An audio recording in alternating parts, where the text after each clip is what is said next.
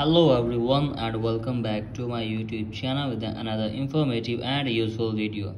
So guys, in this video I'm going to be show you how to fix AirDrop not working issue on iPhone after iOS 18 beta update.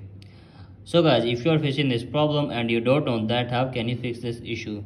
So guys, in this video I'll show you how can you fix it. So let's start our video without wasting any time. So guys, our first step is to check AirDrop is enabled. So guys, for that you have to just simply drag down your control center and tap on AirDrop and tap on again and make sure that the AirDrop is enabled. So guys, after this you have to make sure that your Wi-Fi and Bluetooth is also enabled. If it is enabled, then try disable it, and after that again enable Bluetooth and Wi-Fi and check if the problem is fixed or not. If the problem is still there guys, then you have to just simply open settings. Here tap on general, scroll down and then tap on shutdown.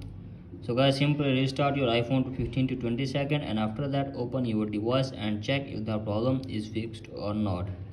And if the problem is still there guys, then you have to just simply check for the restrictions. For that you have to just simply open again settings, scroll down and then tap on scroll down and here the tap on screen time, scroll down and then tap on content and privacy restriction, and after this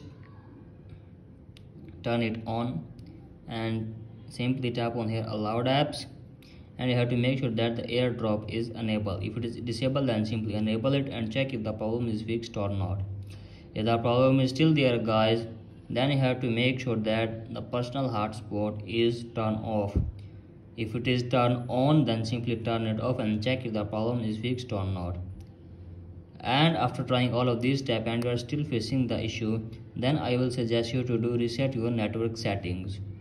So guys, for that you have to just simply open settings, scroll down and then tap on general, scroll down and here the tap on transfer or reset iPhone, tap on reset, tap here reset network settings, enter your iPhone passcode and reset your network setting for one time. So guys, after this hopefully your problem will be fixed. So that's it for today guys. Hope this video helped you. If the video helps you, then please subscribe to my channel. Thank you.